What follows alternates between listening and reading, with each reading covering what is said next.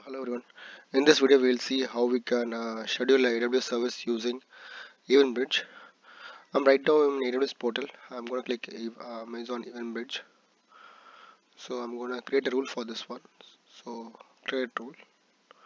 I'm going to give a name for this rule, that is schedule AWS service default. Then I'm going to click schedule. Click on next.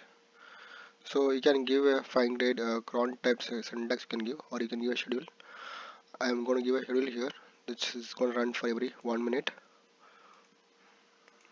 Click on next. So now I need to select the targets. So I'm going to use AWS service as a target here. So here I can use a step function. You can look for step function, state machine. So you can select any of the state machine which you have defined in your AWS console. So I'm using a map test here. If you want to give any additional parameter to the step function, you can mention that in the additional settings. For example, in my case, I want to pass a parameter to my step function. So I'm going to use constant JSON text, and this is my parameter. I'm going to pass it to my step function. Once that is done, click on next. Click on next. I'm going to click create rule.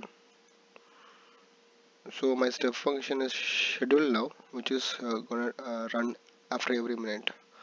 So I'm going to go into my step function and see whether my step function got triggered or not.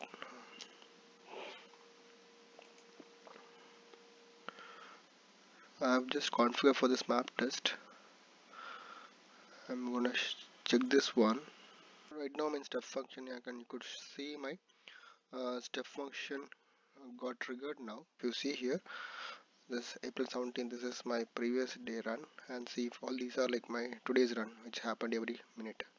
38, then this 38, 538, 59, 539.